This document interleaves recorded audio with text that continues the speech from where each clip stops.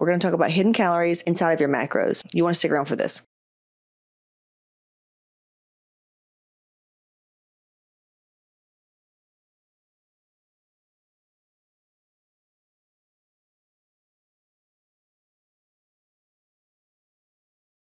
I had a very wonderful client. She was like, I've been following my macros, got off meds. She has had no flare-ups with her autoimmune issues. Lots of great shit. But she wants the scale to go down more. She was telling me her percentages and her macros and the fact that she's only off by maybe 5 at the most or whatever. Normally women in their shit, this is like me to a T too with my business. I used to be this way with my body, but now we have gotten out of that. That's why I teach you how I get out of that shit, you know?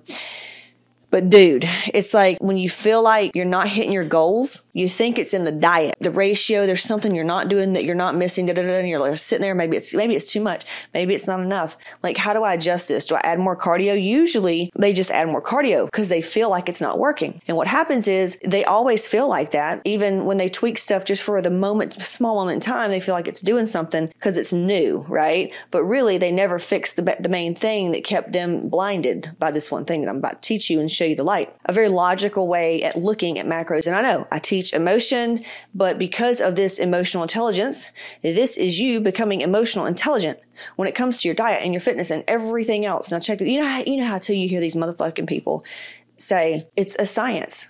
You know, nutrition is a science. And you're like, fuck you, science. It's not that easy. It's not, oh, if I reduce here, that equals weight loss. Like, we've tried that. We've done that for years and it's not working. And then we have these big macho motherfuckers and the guys look like a fucking juice head. And they're like, you fat bitch. You blame it on thyroid and you're just fucking fat. And you need to follow your macros. And you're like, I am following my macros, you motherfucker. You know what I mean? They have no idea. They don't understand what we're going through.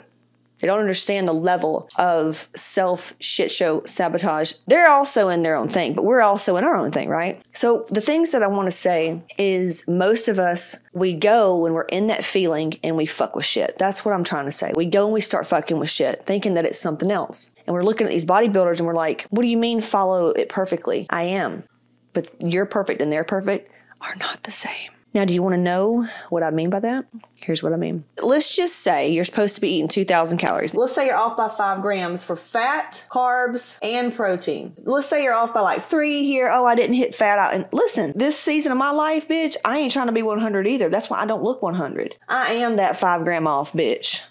Now, in my bodybuilding days, when I say that I hit a fucking macro, bitch, I hit a fucking macro. But let's say you're off 3 grams of fat, 5 carbs, and 4 protein. Fuck, I go to bed some night and I'm off by like 14 grams, 25 grams. So when y'all see my ass looking on the photos like, ooh, Casey, I fell off a little bit. It's because I'm just fucking doing other shit. I'm not tracking my macros, but I also don't have a fucking weight problem. I'm not thinking about it. It's not consuming me. If I wasn't comfortable with it, I tighten my ass up. And I know how to do it. I'm going to teach you how. Now, for every gram of a macro, for every 1 gram of carb, there are 4 calories. For every 1 gram of protein, there are also 4 calories. For 1 gram of fat, there are 9 calories. Now, get your calculators out. We're about to do some math. Now, if there are 4 calories per gram, 5 times 4 is 20. But for fat, remember there's 9. There are 9. So that would be 9 times 5 is 45. So 85 total calories for the day. She's missing 85, almost 100 calories she missed out on.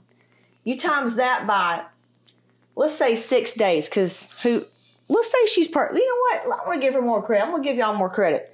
Let's say, I'm not going to judge you based on what I'm doing right now. I've been as serious as you're about to be. So, I mean, I've hit my motherfucking macros on point like that. My thing was, how long do I need to hit them? Now, was I fucked up back then? Man, I would fuck up and binge eat and all that shit. You know, I'll walk you through all that, hot moms. On the weeks, like, when I won and I got better and better, that's me hitting my shit more and more and more. I'm hitting my shit. Regardless of how I'm feeling, I'm hitting my shit. Regardless of what I'm doing, I'm hitting my shit. And that you can take that across the board and do it in fitness, athletics, business, everything. Your relationship, I mean, everything. So 85 times 7, that's a whopping 595 calories per week that she's missing out on. She's missing out on. No go. The fucking F. missing out on almost 600 calories. No wonder she's hungry. It adds up and it compounds. Fuck that, man. Over 4 weeks, because some of y'all be sabotaging the fuck out of yourself.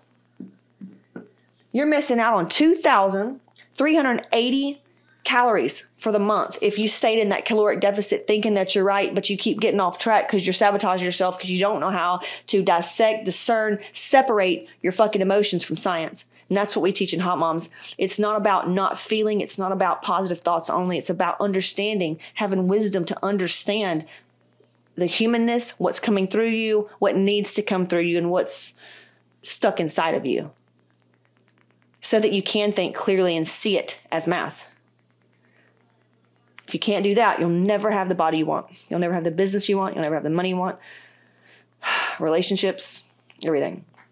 And so that's why what we do in Hot Moms is so important. We give you all the top science, because some people, they can't get this right. But there are a lot of great coaches out there that can get you so far. Then what? If you find yourself constantly struggling, doing all the right stuff, there's something that you're missing. And it's as simple as this, but it's not what you think. So that's why over time we think we're doing the right thing and we're eating the calories and we're just off for 1 or 5.